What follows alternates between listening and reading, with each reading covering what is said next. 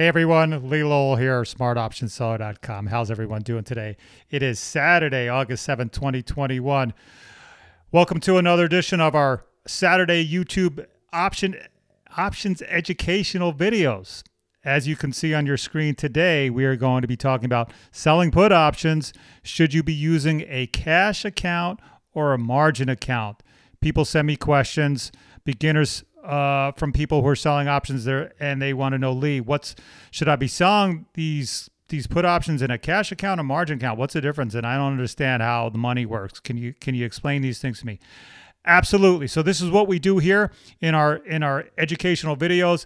We talk about an options trading topic, no matter what it is. People email me all the time, so I'm here to kind of educate you and enlighten you on how to trade options, how to become a better trader. So before we get started, I just want to bring up one thing here. As we were talking about selling put options, I want everyone to please go to our website, smartoptionseller.com, and download our free Put Selling Basics ebook. So you go to our website, click on the Put Selling Basics, put in your name and email address, and we will send you a free copy. So let's get back to our little education here. Selling put options. Should you be using a cash account or a margin account? So let's take a step back and just explain what selling put options are and why using one of these different accounts is better or worse for you. And it's all going to depend on you. Now, when you sell a put option, what you're basically doing is you're obligating yourself to potentially buy a specific stock at a specific price by a specific time. And what price would you end up buying the stock at? Well, that's called the strike price, right? So if you sell a put option at a specific strike price, you're basically obligating yourself sometime in the future to potentially buy that stock at that price. Now, it's not a guarantee that you'll buy the stock because the stock has to move to a certain level in order for you to follow through and buy those shares of stock. So basically what you're doing is you're acting like an insurance company. You're selling somebody insurance on their stock that they may want to sell their stock to you at some time in the future. And in exchange for your obligation, in exchange for your insurance, you're receiving a premium from that person. Just think about that. If you have, car insurance and you pay the insurance company every month or every year, whatever, and as long as you don't get into a car accident, the insurance company keeps the money from you. Keeps the money that you give them. It's the same thing when you sell a put option. Until a certain event happens, you're just going to keep that cash, and that's a source of income. A lot of people sell put options to create a current stream of income for themselves. But in the rare case that, in this case, selling put option, if the stock falls from here to here, then you will be called upon to fulfill your obligation and buy those shares of stock. The good thing here that the insurance company doesn't have is that you, as the put option seller, you control all the parameters. You can control what price you would want to buy the stock for in the future. So you get to pick the strike price and you pick the expiration date. The car insurance company, they have no control over when or if someone's ever going to get into a car accident. So you, as a put option seller, you can control the strike price, the expiration date, and for your obligation, you will collect a premium. But so that's the basics of selling a put option. But in order to actually sell a put option, these trades will have to be done in a stock brokerage account. Okay, so you have to have a broker account in order to sell put options, and you have to be approved to be able to sell put options. Not every broker will approve you right off the bat, especially if you're a new trader and you don't know what you're doing. So let's just say you're approved and you can sell put options. Now the question is, what kind of account should you sell these put options in? Do you use a cash account or a margin account? And let's explain the difference between the two. In a cash account, what will happen is when you sell a put option, you are obligated to, or your broker will hold a certain amount of funds aside while the trade is active. Now remember, you're not buying anything, you're not investing anything, so your money's not being debited from your account. Let's just say you buy 100 shares of a stock, and when you buy that stock, your broker debits your account for the price of the amount of shares that you bought. In this case, since you're selling the put option, you're not buying anything. You're actually selling it and you're getting money into your account, which is great. We love selling put options. But even so, your broker is going to hold a certain amount of your free cash funds aside. That's off limits. You can't use those funds while this trade is active. Once you sell the put option, a certain amount of money is going to be held aside. Okay, it's not going anywhere. It's not being taken out of your account. It's just being put on hold. And so how much is that? How much cash is going to be held aside when you sell a put option? Well, it depends on the strike price. It's completely dependent on the strike price. So let's look at my example here. When you sell put options in a cash account, your broker is going to hold aside 100% of the cost of if you actually went through with it and bought those shares of stock. Now, you don't know if you're going to buy the shares of stock until expiration, and it all depends on where the stock goes. But let's just say you had to follow through and buy those shares of stock. Let's look at our example here. Let's just say you sold a put option on a 100 strike put option, okay? That obligates you to buy 100 shares of stock at $100 a share. So that cost would be $10,000. The potential cost would be $10,000. So when you sell a put option on this 100 strike, in a cash account, your broker is actually going to hold aside $10,000 of your free cash. Let's just say you have $100,000 in your account. $10,000 is held aside. Now you have $90,000 of free cash to play with. So your broker is holding aside $10,000, and that's what it would cost you to actually go ahead and buy those 100 shares at expiration. But since we don't know the outcome of the trade yet, we don't know if you're going to buy those shares yet, your broker is still going to hold aside the full $10,000, even though you haven't bought anything yet. So you have to decide, is that something I want to do? Do I want to give up or hold aside $10,000 of my account when I haven't even bought the shares yet? So that's what happens in a cash account. Now, a margin account is another kind of account that you can have at your broker, which in my opinion, I like to use a margin account better because your broker will only hold aside a fraction of that $10,000 aside while the trade is active. And while I mean the trade is active is until you actually close out the trade or you actually have to buy the shares. Now, in a margin account, how much money will be held aside? It's a lot less than that $10,000. Most margin accounts today at most brokers today will hold anywhere between, right here, this is where my mouse is, anywhere from 10% to 20% of that full potential cost. So in this case, the full potential is $10,000. 10% to 20% of that is $1,000 to $2,000 that your broker will hold aside while the trade is active. Okay, so that's 10% to 20%. It all depends on your broker. You have to find out what it is. Now, that's what's called the margin requirement. So when you sell a put option in a margin account, the margin requirement is somewhere in this 10% to 20% amount. And now, when the trade is over, that your free cash is released back to you. If the trade expires worthless and you don't have to go ahead and buy the shares of stock, those margin funds will be released back to you. But let's talk about this margin account here for a second.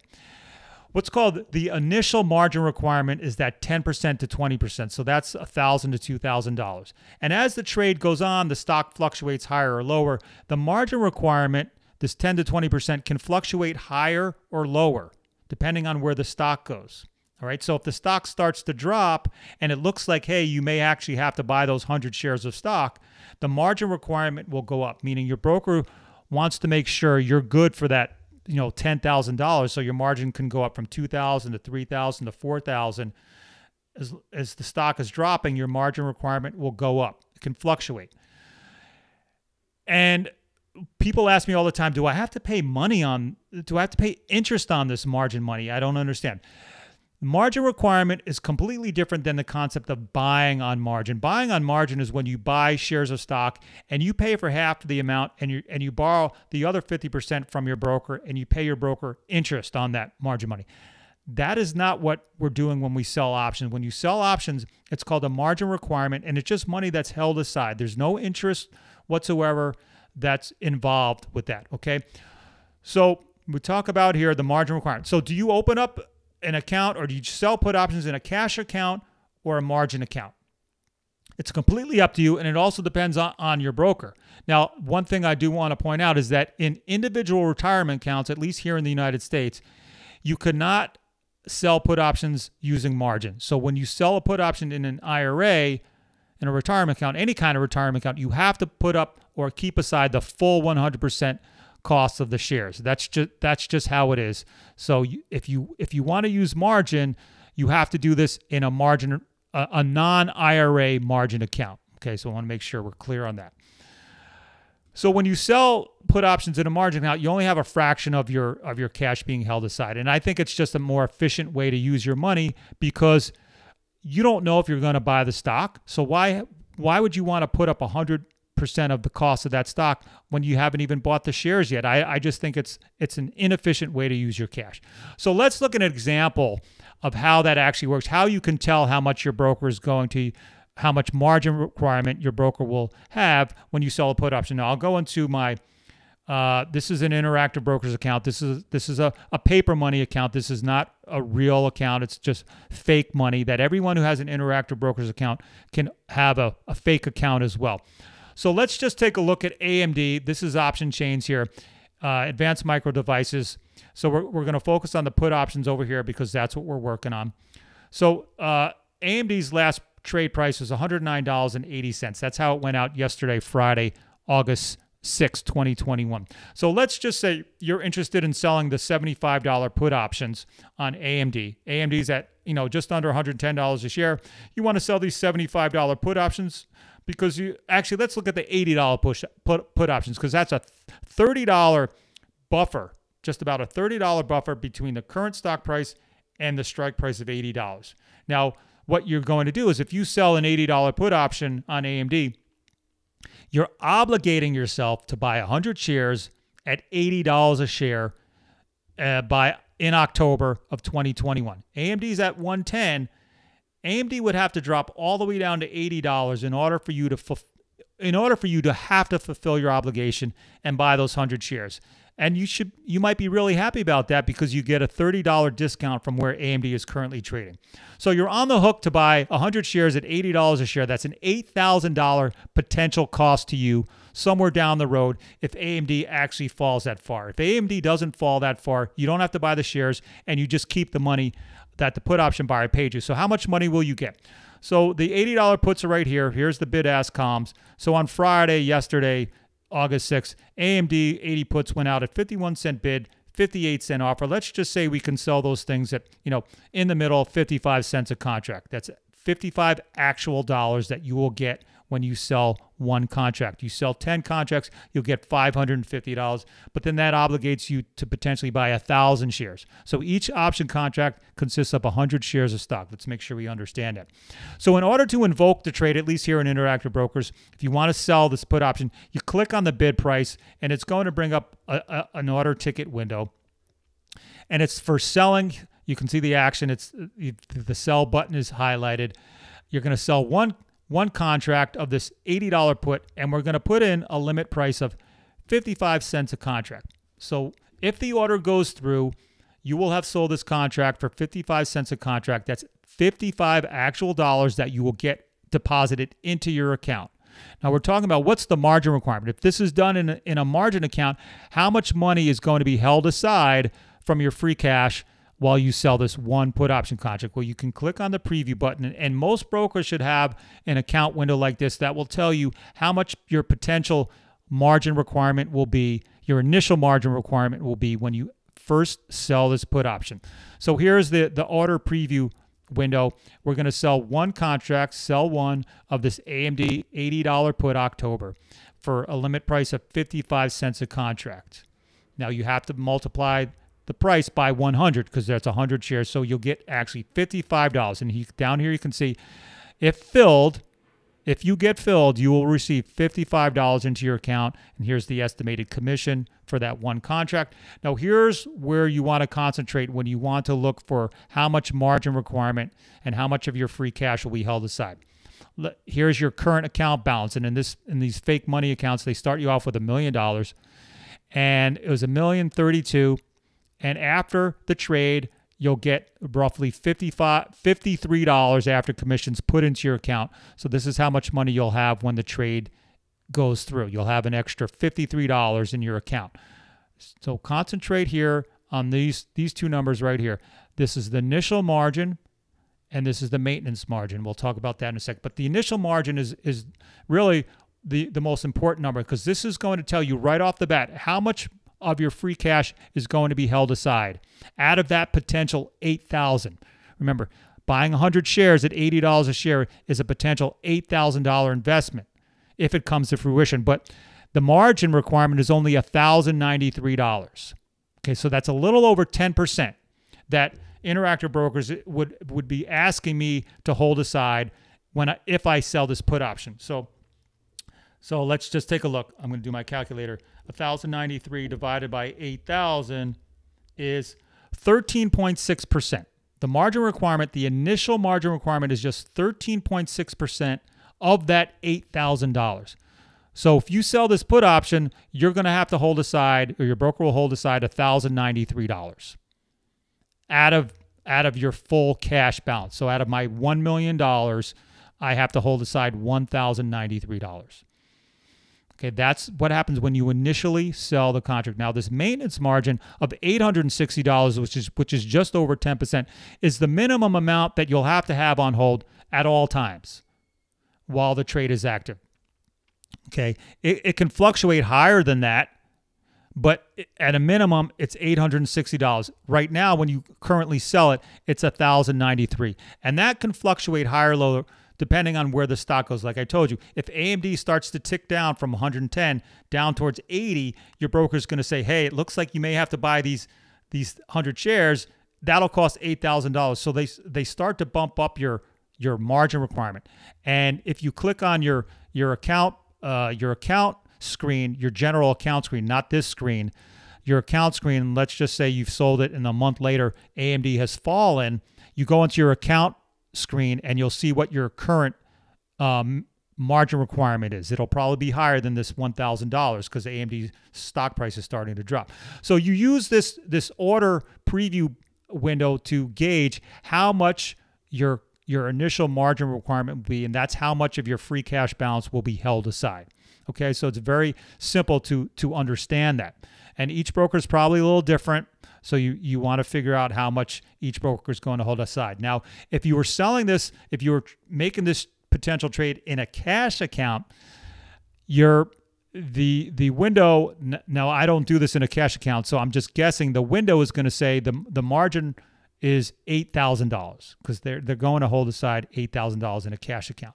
So out of your $1 million, you're going to have $8,000 held aside. Okay, so we close this out. We're going to close this out because we're not actually putting this trade through.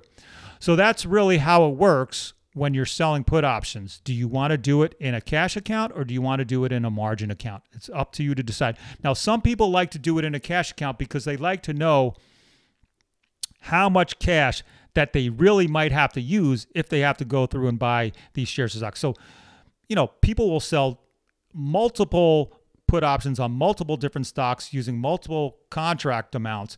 So they want to know how much cash, if everything craps out and they have to purchase all those put options, all those shares of stock all at the same time, how much cash would they have to use? So in a cash account, you'll know at all times how much money's on the line. In a margin account, if you're selling multiple contracts on multiple stocks, the margin requirement is just a snapshot, just a small bit of how much cash will be held aside. So if everything craps out, if all the stocks fall at the same time on all your positions, you may have to come up with all this cash to pay for all these shares.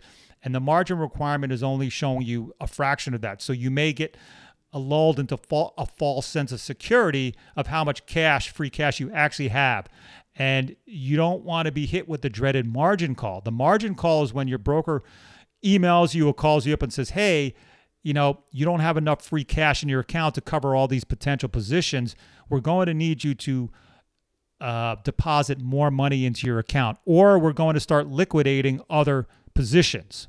So you don't want that to happen because you may have positions that you don't want liquidated. So you need to be careful when you're trading with margin. You have to know at all times, where your current cash balances and how much is being used or potentially going to be used if you have to buy all these shares of stock. So just keep that in mind. That's why some people like to sell these put options in a cash account. All right, so that's really all about it for which account you can use for selling put options. Like I said, we like to use put options, selling put options in a margin account because it's a better use of your money. But also at the same time, you have to be aware of how much of your free cash you're using. Okay? All right, so that's it. That's your little lesson for today. Let's quickly go back to our website, smartoptionseller.com. Talked about the free put selling basics guide. And in this guide, I also talk about the margin requirements. So you can read about it a little bit more. I pretty much say exactly what I've said here in this video, but if you want to read it, it's all in there. Also, at our website, smartoptionseller.com, we have our services tab. We have 2 newsletters. We have a naked put option selling newsletter and a put option credit spread newsletter. Those are our 2 newsletters, and we have our one-on-one coaching. If you need help getting to the next level, we can certainly help you with that. All right, so I hope this video has been helpful to you. Please don't forget to subscribe. Hit that red subscribe button in the bottom right-hand corner of the video, and turn on your notifications. You'll know when I put out a new video. Please give me a thumbs up if you think this has been helpful. Leave me a comment. Also, send me an email. I will always answer you. Okay, that's it for me today. I hope everyone has a great weekend and a great trading week ahead. This is Lee Lowell signing off.